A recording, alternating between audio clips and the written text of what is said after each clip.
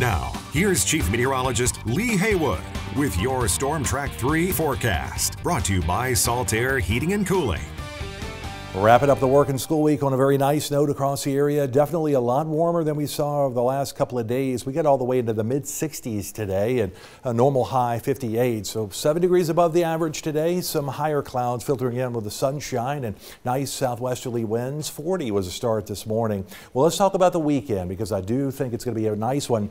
Temperatures will be relatively seasonable for this time of year. Certainly not as warm as we had today, but a sunny sky tomorrow. Cooler conditions. We'll see 56 for the high. Now it does drop all the way to freezing as we head into Sunday morning, and then Sunday brings sunshine and cloudiness, staying cool, 56 for the high. Live look outside right now. This is the Lockwood Folly Country Club along the Brunswick County coast. 60 degrees the current temperature. Skies are partly cloudy. The dew point is 43, and we have a very light and gentle wind behind a cold front out of the north and northwest right now, around 3 miles per hour. Let's show you the current temperatures. Most everybody is in the 50s with partly cloudy skies right now. On the cooler end, down in Bolivia and also Southport at 51, still holding at 60 degrees at ILM, as well in Elizabethtown, 57 degrees in Whiteville. Position of the cool front is down south of our area along the Grand Strand right now. We were talking about this cold front last night. We said it was going to approach the area and pass by late today, and it came by on the dry side. Just a wind flip as that front passed on by.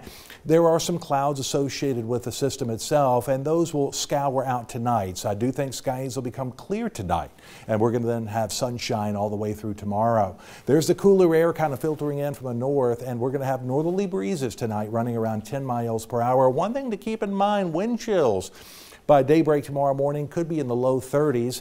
Most everybody inland of the coast will be in the mid 30s, with upper 30s along the shoreline. 38 degrees tonight in Ocean Isle, 36 Bolton, as well up in White Lake, with 38 down in Calabash.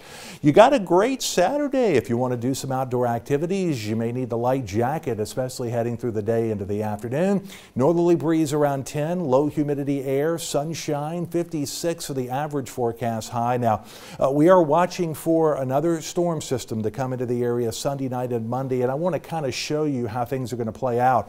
Cold front moves south of the area, well south of the area tonight, so we have sunshine tomorrow, no weather concerns at all, dropping to freezing tomorrow night with mainly clear skies.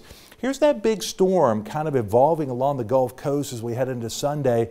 Notice most of the day is just filled with sunshine and some clouds increasing, but this system is going to go south, and it's going to go well south of our area. So it only looks like a slight chance for showers as we head in toward Monday. Matter of fact, we've decreased the rain chance on Monday down to 20%. Latest indications are rainfall amounts, if we get any rain, would be less than 1/10 of an inch.